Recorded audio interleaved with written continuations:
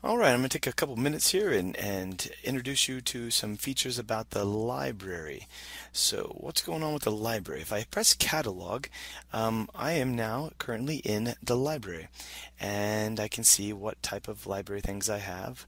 There's some interesting conic things, the linear algebra library, and and so forth. Arrowing to the right, we can expand it. Arrowing to the left, some number theory things. So there's some nice libraries that are already in there. However, if you wanted to add something to the library, for example, you wanted to add a nice little program, a library of things called area, then you can go to the website. You can go to the Google Group website, and you can get that. Let's go to the home and number 2, my documents. And right now we're looking in the my library, and how about we go a little bit further down. So I have area in there. Control C to copy. So we've copied that, and let's go up to the my library, and we will Control V and paste it in there. There's areas in there. So what do you think when you go to the catalog?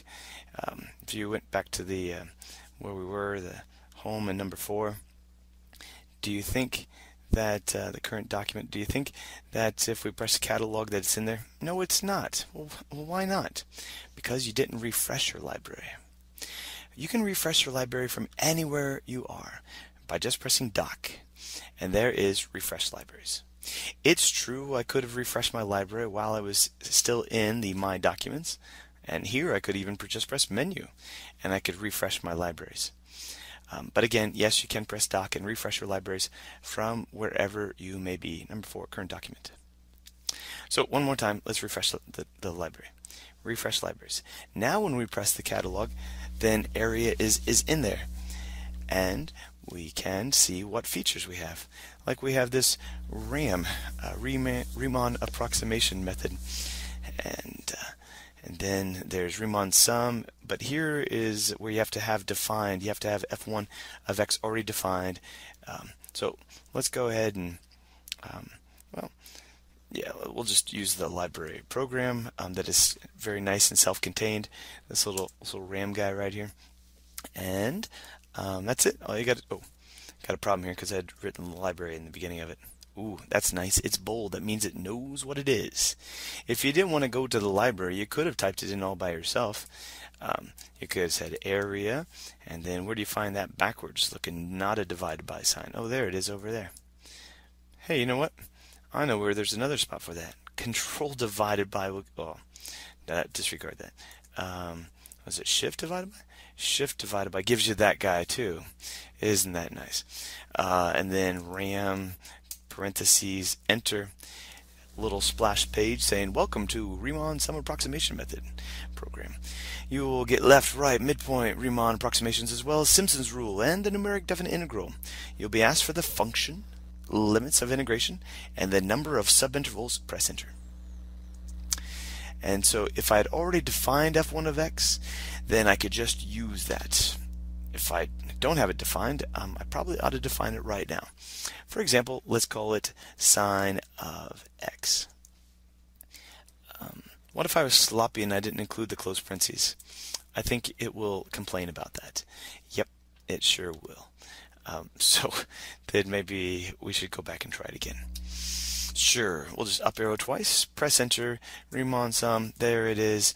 We'll say it's sine of x, and let's go from 0 to, I'll press my little pi and then enter, and there's pi, and then number of subintervals. What do you think about 4 subintervals?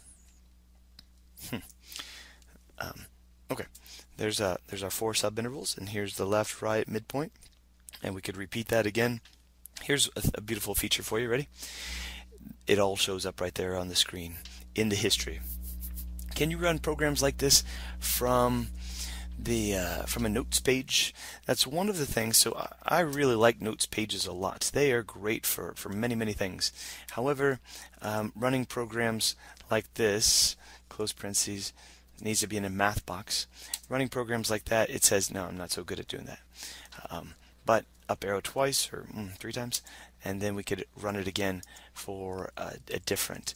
It's just in 1D, so you got to watch your parentheses there. And if we wanted to go from, how about 1 to 2, and we'll do, sure, 4 subintervals. There's this lovely guy, and we say okay. And so there's that. One of my favorite ways to define a function is to graph it. So if you graphed x squared, then isn't that nice, beautiful graph?